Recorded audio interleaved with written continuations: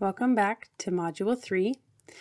In this video, we're going to be starting our discussion of Chapter 5, which will take us through several different videos for us to understand the nature of light, because that is the main type of observation that we can make in astronomy to study objects outside of our solar system.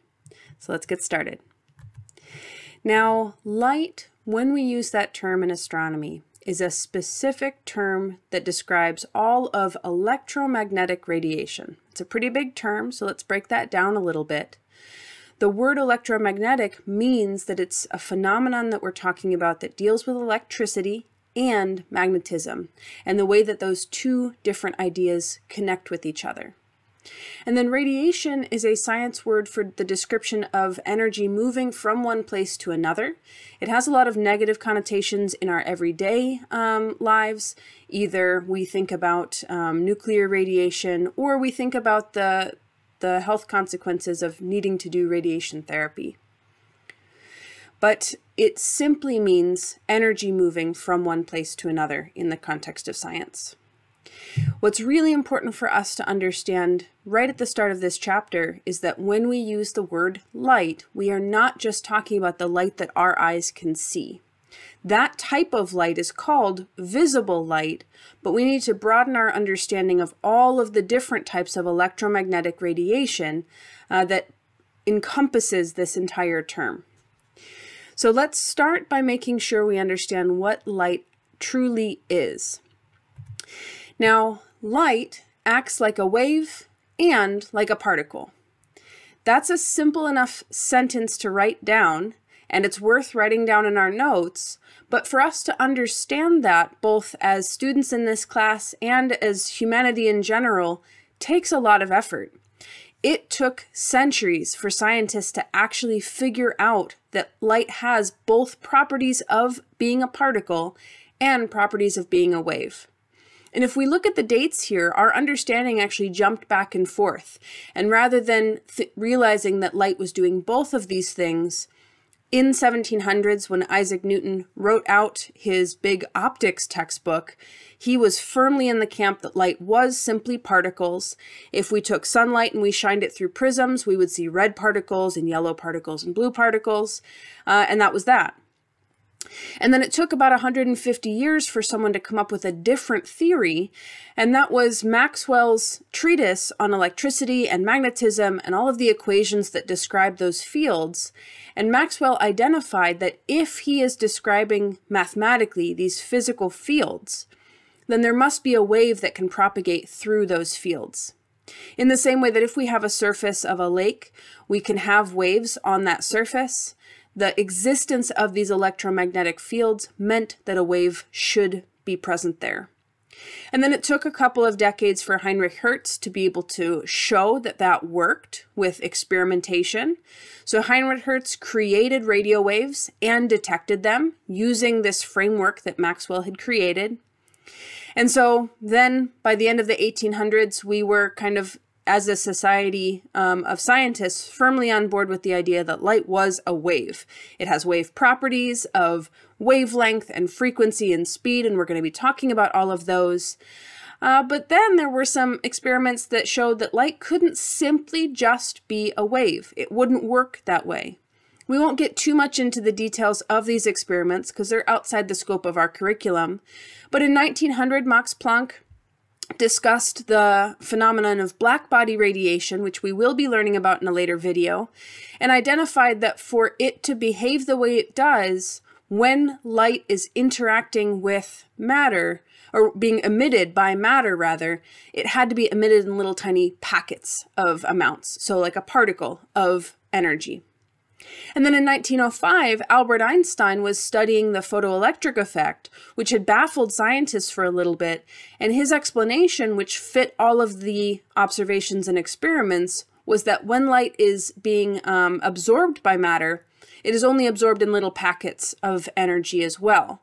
And for all of the things that Albert Einstein is known for, that 1905 explanation of the photoelectric effect is the only thing he's won a Nobel Prize for, which gives us a sense of just how important this question of figuring out what light is really comes down to. So we introduce ourselves to this term called photon, really important term in our glossary. We'll make sure that we write it down, which is the way to describe the particle of light, even though a photon, which is acting as this particle, has no mass. It is still the way that we describe this little packet of information of light energy. But the key thing is a photon, a single particle of light, has wave properties also, which is why this interesting dynamic of light working both ways has to be the explanation that we have. So let's talk about these wave properties. Sound is also a wave. My vocal cords are shaking the air to the microphone, which is then recording that wave form to be the sound that your speakers produce. But let's talk about what makes light and sound, which are both wave phenomena, the same or different. So I want you to pause the video to think through the question of which of the 4 statements provided is true. So pause and think through them, take as long as you need. And when you look through all of these, the empty space idea is important for us to understand that we are talking about if we were to look at something way out in the universe, what is going to make it all the way down to our telescopes here on the ground or our satellites in orbit around Earth.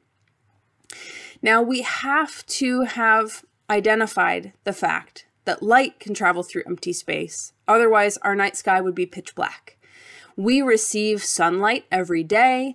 We receive starlight at night. We receive moonlight all over the different times of the day and month. So we have to rule it down to either 1, they both, light and sound, can travel through empty space, or 2, that only light can travel. Because we know that we receive light from outer space. And then if you were able to narrow it down to option 2, that is the correct one, sound needs material in between to be able to propagate. When I described that process of you hearing my voice, I was talking about shaking the air molecules a little bit. We need that particular property. So anytime that we talk about any wave at all, we need to know a couple of different things. What is the wave shaking for it to have a wave pattern, and what does it move through? And is it traveling parallel or perpendicular to that stuff? So let's start with this first diagram. I was recently at a concert, and as we were waiting for the band to come on, somebody started the wave in the Van Andel Arena, and it just kept going around because we were kind of bored at that point. And if you've ever done the wave in a stadium, either for a music concert or a sports stadium, you know that all you have to do, if you're even feeling low energy, is just kind of raise your arms and then wait for the process to pass. You can stand up if you're really excited. And just like these little stick figures, we don't have to get out of our seats to still be part of that pattern. The stuff that the wave is shaking, in this case a human wave, the stuff that is being shaken are the people, and they are going up and down, but the wave pattern is going side to side. That means the wave we're looking at right here on the screen travels perpendicular to the material it shakes. The shaking is vertical and the traveling is horizontal. So that's a perpendicular. If we think about sound waves, when we think about sound waves, what we're now seeing with all of these little dots are individual atoms or molecules in the air. And what we see is when we keep track of that wave pattern, the molecules are shaking left and right, and the wave pattern is moving to the right, which means that the stuff being shaken is the air itself, and the pattern is moving parallel to that stuff. If we don't have stuff, there is nothing for us to be able to shake, and we can't travel through parallel to stuff we're not shaking. That's why sound can't travel through empty space. And then this last one is a jump rope, but it's going to be a way for us to think about light as a wave too. If we shake the rope, then the rope itself moves up and down, but the rope doesn't shift sideways the same way that people in the stadium are not shifting sideways, but we do see that pattern move perpendicular to the shaking. So light moves perpendicular to what it shakes, And the important thing is what it shakes are electromagnetic fields. That is why we have to call it electromagnetic radiation. It's complicated and we don't have to draw all of this out, and for our curriculum purposes, we don't have to understand the true details. That would be a physics class or a kind of astronomy for majors class. But what we do want to recognize is as the electric fields and magnetic fields are shaking, they shake perpendicular to the direction of motion. It might be a 3D process, but we can still stick with this idea of perpendicular.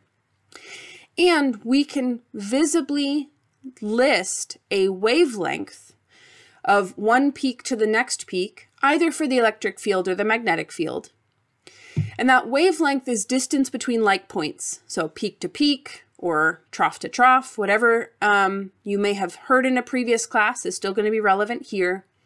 And on the diagram, we see the wavelength is from the very top point of one peak to the next. That's measured in meters because it is a true distance. We could get out a ruler and measure it on our screen or our piece of paper. And then the frequency is how many waves are passing every single second. So if this were an animation, we would kind of get a stopwatch and count, all right, how many are we seeing every second? And that would be a frequency. The unit is hertz, but that is effectively waves per second. So if the frequency is 7, that's 7 waves per second. Now, light numbers are a lot bigger than that, but the idea is still the same. It's waves per second. So if we think about how quickly these waves would move, given a particular wavelength and frequency, we get a relation called the wave equation, a relation between wave properties. The speed of the wave is equal to frequency times wavelength. And that equation right there works for any waves. It works for sound waves, it works for water waves, it works for people in the stadium if they're consistent with how they stand up, and it works for light, certainly. Now, the important thing for light is that when we are talking about waves traveling through empty space, the same speed applies to all of the different types of waves we're going to see. This nice highlighted statement is worth writing down in our notes. The speed of light is the same for all types of light. It gets the symbol c. That letter c, you may have heard of Einstein's famous equation E equals mc squared. Even if we don't know what it means yet, it will be in our slides eventually. That c is the speed of light. It is a number we can write down. On the slide I have it in meters per second. But different forms of light will have different frequencies and different wavelengths. It's only c that stays constant for all of these forms of light. All right, so now that we've written down that description of the speed of light, we can move on with learning about the different types. Before we do, though, let's make sure we know how to use that equation that we just wrote down or just looked at, that the speed is equal to frequency times wavelength. I want you to think about what those descriptions mean, the definitions of wavelength and frequency, and pause the video to answer either one, or if you're feeling confident, answer both of these questions. So take as long as you need, read the questions and the options. Okay, hopefully you paused. So the question asks if the distance between the peaks of a light wave is increased, the wavelength does what? And by definition, if we take those peaks and we stretch them out, we have increased the wavelength. The distance that we have to measure with our ruler is all of a sudden bigger. The wavelength has increased by definition. Now, if we took that same light wave and we've already stretched out the wavelength, but it's still moving at the same speed, the frequency has to adjust. If the wavelength has gotten bigger, so if the wavelength goes up, the frequency has to go down. We're seeing fewer of these long waves as they go through. There are fewer waves per second, so the frequency decreases. All right. So the other thing I mentioned is that light acts like a particle too. We introduced this term photon to describe light when it is acting like a particle. So that particle of light is called a photon. They don't have mass. They move at the speed of light, the way that I just described. They have the wave properties that we just learned about. Photons are light. It's interchangeable. It's just a way of modeling them. The difference is, and the big discoveries in 1900 with Max Planck and 1905 with Albert Einstein, is that each photon has a finite set amount of energy it carries. And that's different than a constant wave. If a wave is constantly going by us, we can't measure a quantifiable piece of energy. But photons do that for us. We don't have to write down these equations if we don't want to. We're not going to be plugging numbers into them. But we do want to be able to recognize the relationships that are being described here. If we write that equation down, then we can see a couple of things. If we get bigger energies, we are also going to get higher frequencies. More waves per second is a higher energy. And if we look at the equation, if energy goes up, then the wavelength, which is on the bottom of the fraction, has to get smaller in order to make that number big. They have an inversely proportional relationship. So high energy forms of light have really short wavelengths so that we can get a whole bunch of waves through in a certain amount of time. Those kinds of relationships that I've described in words are captured in this equation, which is why it is valuable to look at and think about and talk through. In later modules, we'll spend more time talking about a topic that is in the chapter here. But the idea of the brightness of something, which we'll spend more time on in later videos, the idea of the brightness of a star or something like that is how many photons it's putting out every single second, how many photons it sends in all directions. So if we were to count how many photons we're seeing, we need a little detector, like a little target that says, okay, we're going to see this many photons. As we get farther and farther away from a source of light, like a light bulb or a star, that brightness goes down faster than just linearly. If we get twice as far away, in order to collect all the same number of photons, we'd have to have 4 times as many detectors, which means that if we get twice as far away, we get 1/4 of the brightness, 1/4. If we were to go 3 times farther away, we would have 1/9 the brightness. This is called the inverse square law, and it will come up in more detail in later chapters. So I'm going to introduce it here, and the discussion of absolute brightness and apparent brightness is for a different video. So we'll just kind of note that this is foreshadowing for more information later. All right, so before we talk through the different types of light, which I've hinted at we're going to do a couple of times now, before we talk through them, I want you to pause the video and read through and answer this question. So which of the following listed options is not a form of light? So for each one, kind of think about, does it seem like it could be light? Does it seem like it couldn't? And so the thing that I want us to understand is we have a lot of prior understanding of our everyday use of terms and our everyday use of technologies that we sometimes can get mixed up. So the thing that we need to understand is that the correct answer is 4. All of the above options, 1, 2, and 3, radio waves, microwaves, and X-rays, they are all forms of light. So let's talk through what we mean by that and the fact that each one of those options that I selected for us has a different technology that's named after the type of light that it uses.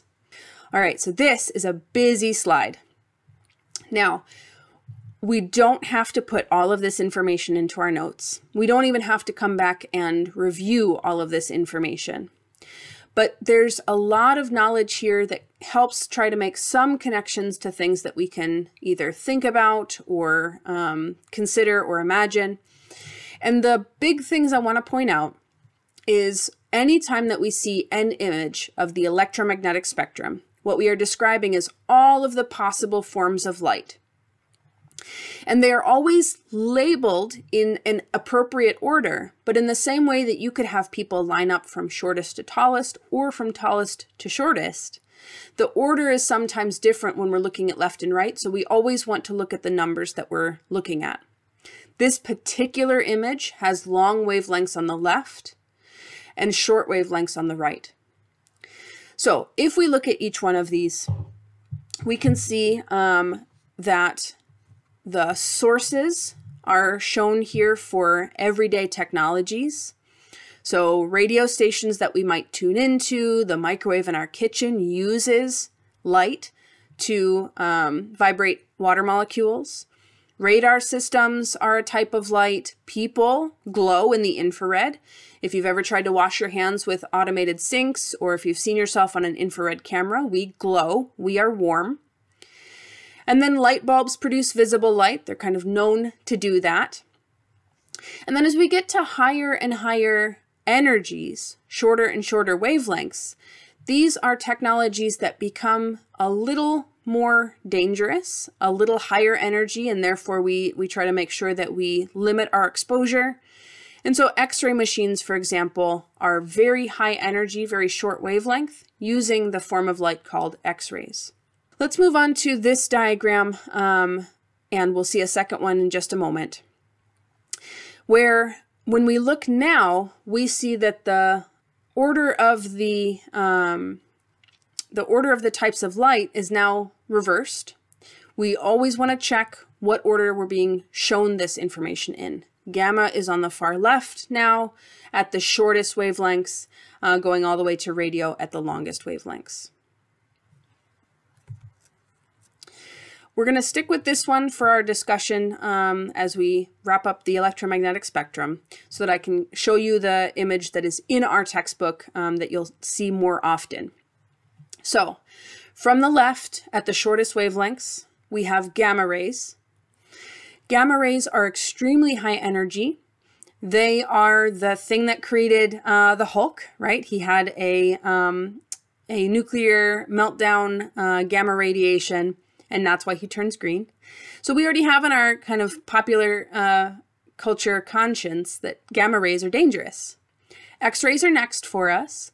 X-rays, if we've ever had to have an X-ray at the doctor, or if we have X-rays taken of our teeth at the dentist, we know that they like cover up the parts that aren't needing that X-ray image. They leave the room often to press the button. So that gives us a sense that while it might be necessary to have the important information for our medical health, they are still dangerous. That helps us mentally put them on the short wavelength, high energy side of the spectrum. And then ultraviolet, UV. Ultraviolet is the reason we put on sunscreen. It helps prevent damage to our cells from these high energy forms of light that can make it down partially through Earth's atmosphere. If we look at the picture, though, we see that all of the gamma rays and X-rays from space are helpfully blocked by our atmosphere. Really important for us, especially the ozone, but all the different layers of the atmosphere contribute to that blocking. Ultraviolet, part of it makes it down, part of it is blocked, but that's why we put on sunscreen. Visible light makes it all the way down to the surface. That is not a coincidence. We would have developed our eyes to be able to see the type of light available to us. So that's right in the middle of the visible spectrum is the types of light that make it through Earth's atmosphere. Infrared light is also sometimes referred to as heat. So when we think about something that is warm, whether it's an oven that's just been turned off or a campfire that we're putting our hands near but not in the flames, we're actually experiencing and detecting infrared light. If we feel our own faces and we feel warmth, that is because we are glowing in infrared light. As we continue on, microwaves. Our kitchen microwaves have a particular resonance with water molecules. So microwaves as a type of light are very low energy, but it is this special resonance with water molecules that actually makes them work the way that they do and heat up our food. Since we humans are also mostly water, that is why we're told not to put our face right by the microwaves, and why we have this sense that the technology itself might be a little bit of a concern, but it's not because the form of light is high energy. And then radio waves, super low energy. Through the room that you're listening in right now, there are radio stations sending all that type of light through the space you're in, because if you were to tune to one of them, you'd start to hear the music through the technology that is picking up that type of light and turning it into sound for you. And radio waves are also a type of light that goes all the way to Earth's surface, which means we can really easily communicate with satellites and communicate with the International Space Station and send out messages and receive radio wave signals from space. That's our big communication window in astronomy. I would encourage you to pause the video to look at any of the different diagrams that I have here. You can also look at the posted slides to make sure that you understand these types of light and feel confident in putting the high energy forms of light together on the dangerous side, the low energy forms of light together on the safer side, and visible is right in the middle for us, very handy. This slide here, I'm not going to read out all of the different information. It's more of a useful reference if you're curious. Wavelength ranges in numbers and typical astronomical sources, since that's the focus of our curriculum. And if you look through all of these, you'll note that for visible light, stars is a typical source. Stars are also creating different types of light too. Our sun produces a lot of ultraviolet, remember the sunscreen, and it's not even very hot, but it peaks in the visible wavelengths. So this may be a useful chart to write down just to be able to refer back to, not to memorize, but be able to, when we learn new sources, you kind of think about, okay, what are they most known for creating, or where is that radiation coming from if we're studying it in space? So, a question for you to think about those different types of light that we've talked about. Pause the video for as long as you need to answer each one of these questions. All right. So the type of light that has the least energy, that's the least dangerous light, is radio waves. That's the one that's filling our room right now, even if we can't see them. So radio waves are very long wavelengths, and they have very low energy. They're not dangerous. For the shortest wavelength we want to associate in our head with high energy and dangerous. That's gamma rays. That's the Hulk kind, right? The short wavelengths are consistent with the really, really high energy types of light. So that's gamma rays. The lowest frequency, low frequency means very few waves per second. So chill, calm, low energy again. So that would be back to radio waves. And then this was the trick to see if you had written down that highlighted statement from earlier in our slides here. None of those light waves travel slower. They are all traveling at the speed of light. So that last bullet point, if you wrote down radio or really any single form of light, you need to cross it out and in big capital letters encircled, all forms of light travel at the same speed. For our purposes in astronomy, we're dealing with empty space. That is absolutely true and important to us. So make sure that you have that written down in your notes. That's where we're going to finish for this video. If you have any questions or concerns about these types of light, I encourage you to kind of rewatch this portion or look through our lecture notes or the textbook so that we feel confident with these new terms that we've learned about, and we can then apply them to how astronomers study different forms of light from different sources. I look forward to seeing you in the next video.